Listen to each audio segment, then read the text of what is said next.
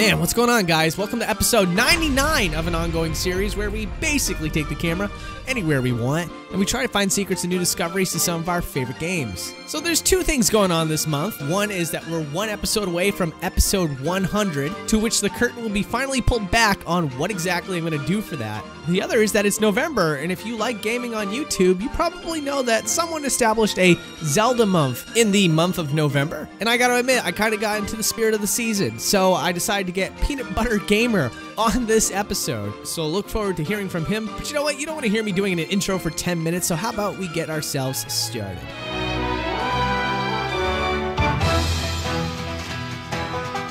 I knew this was going to be a great episode because right at the start, you had something going on. It was the intro title screen of the game. And let me tell you, there's a lot of things done differently here than when you actually start playing. For example, that tunnel that Link goes through at the start, that's handled in a really funny way. The quote-unquote tunnel is its own room. And as for that environment, yeah, it just keeps traveling backwards while the train remains in place. And then as for the track itself, for whatever reason, the environment underneath the track travels way further down than the player would ever be meant to see. And also includes a second track underneath the track that I believe is stored there after the cave scene. Why this happens, I have no idea, because like I said, on the overworld map of the game, none of this happens. And when you do a zoom out of this entire area, you can see that the train, in fact, is not traveling at all. Instead, it's an optical illusion, animating the textures all around it to give the perception of movement.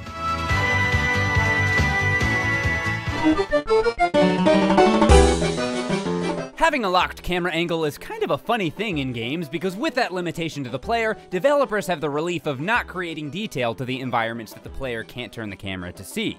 However, in some cases you can see areas where the developer overextended themselves. Like for example, here in Zelda's room, you can see the animated sky that peeks through the windows is absolutely massive when you pan the camera out. This was likely to allow the dialogue camera to move in any direction without accidentally seeing the void, but judging by the size and details of the moving sky you don't get to see, the developers took absolutely no chance in making that mistake. And here's a little bonus thing for you. In the same room during a cutscene, Link changes out of his conductor clothing into his hero clothing. Naturally, the normal game camera pans away, but if you were to keep the camera focused on Link, you'd see that the transformation is instantaneous.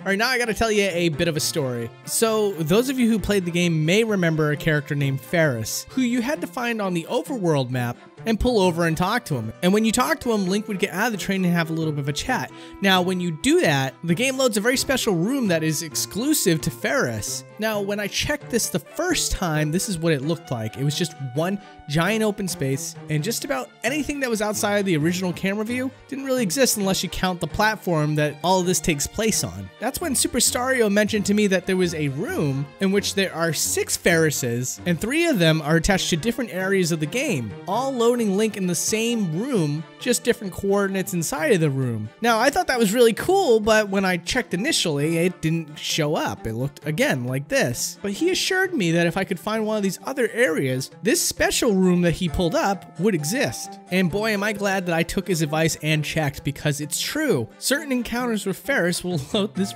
room with 6 Ferrises, which is one of the funniest things I've ever presented on this show. And as for the other 3 Ferrises, they have no dialogue whatsoever. So if you were expecting some special secret message, unfortunately that is not the case.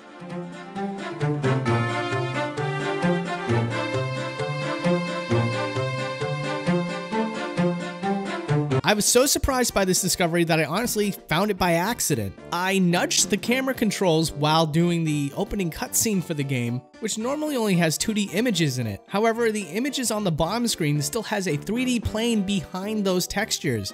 And by moving the camera, we can see what's beyond those 2D images. And what you'll find is 3 characters that are in the next cutscene in a T-pose. And those 3 characters that you're looking at are Alfonso, Nico, and Link. Now that might be a little hard to decipher because they're all stored in the same position. However, if you look at it hard enough, you can see all 3. Also in Nico's room is something left behind by the developers. A lot of the textures that you see normally are all stored on one sheet, and the bed model shows the rest of that texture on the back end that's facing away from the camera.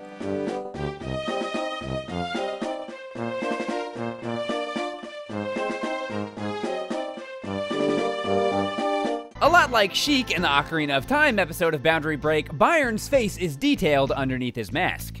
And it's even less likely than with Sheik that the player would ever get a glimpse of it. Because unlike Sheik, where the texture of the mask and the face has a little bit of distance apart, Byron's mask goes through his face, completely covering any chance of seeing details that are, in fact, there, like his mouth and nose.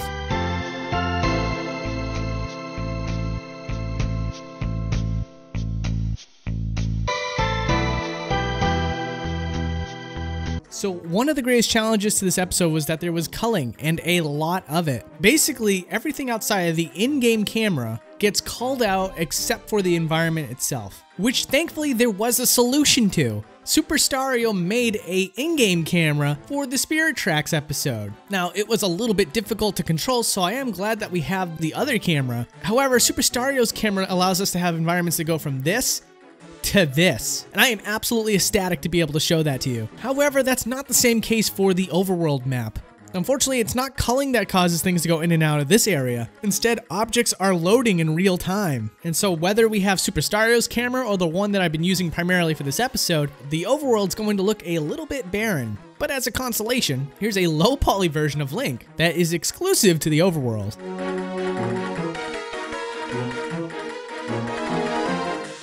Alright, so I had to combine all these together because if I didn't, it would just look like padding in the episode. Because so many of them feel the same, and that's of course what's going on with Link in cutscenes outside the boundaries. And man, there are a lot of good ones. The one you just saw with Alfonso is just the tip of the iceberg. Alright, so there's one where Link is reaching out to Zelda, and the only reason I can think of is that they had to move his head to move it out of the way of the camera view, but his head is just straight up twisted backwards. And then there's this one where Byrne just smacks Link, and outside the boundaries, he's just kind of floating in the air for a good solid second. It's great. But one thing that's really cool is something that was cut. See, in this one little scene, there's an intentional expression from Link, but the camera's never focused on him, so the players completely miss out on it.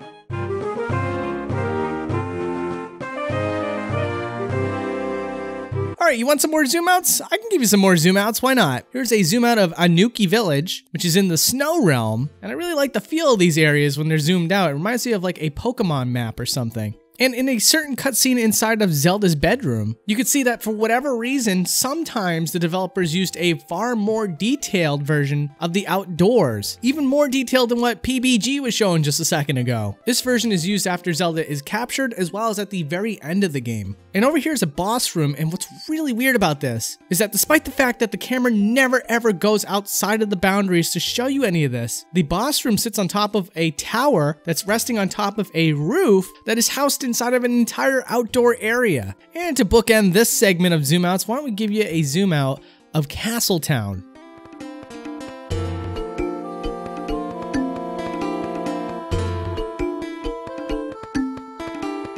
A lot of people wanted to know if Chancellor Cole had his horns underneath his hats before the scene with the big reveal. Well, not only are his horns always underneath, but there's also details to the horn inside of his head that are unique to these ends alone. I love that there's something for me to show you with Beetle, because what's a Wind Waker style game without a Beetle cameo? But anyways, taking the camera inside of his head shows you that there's a lot of texture underneath. Now, what this is supposed to be is a hairline texture. It allows the hair to move around freely while the head isn't directly connected, but you end up seeing some extra scalp underneath the hair. However, you don't see this a lot in Spirit Tracks for one thing, and the other thing is, well, the length in which the developers made his quote-unquote hairline is just astronomical. It's almost like you could put a whole nother face in there. Here's two things to look at on the Spirit Tracks. One is the Skulltula, because you don't get a great look at where it goes when it flies back up into wherever it came from. It's kind of funny because on the last few frames of its animation, it just kind of goes fully horizontal, which that is not behavior I've ever seen from a hanging spider in a video game before. Also, all the rocks and trees are supposed to follow the in-game camera. This is in the pursuit of trying to make 2D objects look 3D, pretty much. But with the camera that is not Super Stario's, the trees remain locked on what they think is the in-game camera, and you can see that they're just hauntingly staring at Link at all times. Be careful, the trees are watching you.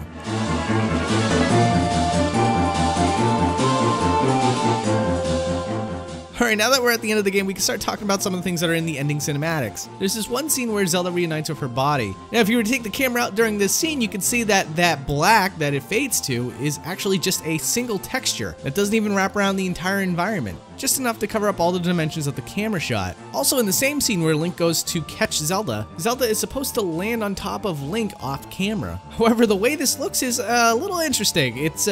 He falls through the ground, which hashtag not interesting to a game dev, I suppose. But what's really odd here is that his expression changes. I don't know why. Obviously, no one would be able to see that, and obviously he's not positioned in a way in which you should be able to see that. And lastly, I wanted to bookend this segment by showing you Link and Zelda holding hands. And by their powers combined, they make a T-pose. Sort of. Link needs to lift his arm up just a little bit more there. And yeah, still beautiful though.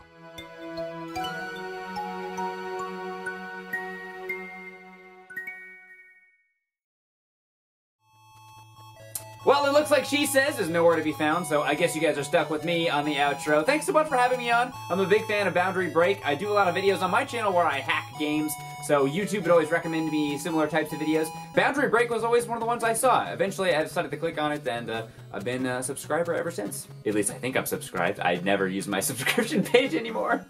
Whether you're a fan of Boundary Break or you are new to the channel, make sure you check out the next episode. It is episode 100. It's super special. I'm not even going to tell you what it is. Mostly because I don't know. She Says will not tell me what it is.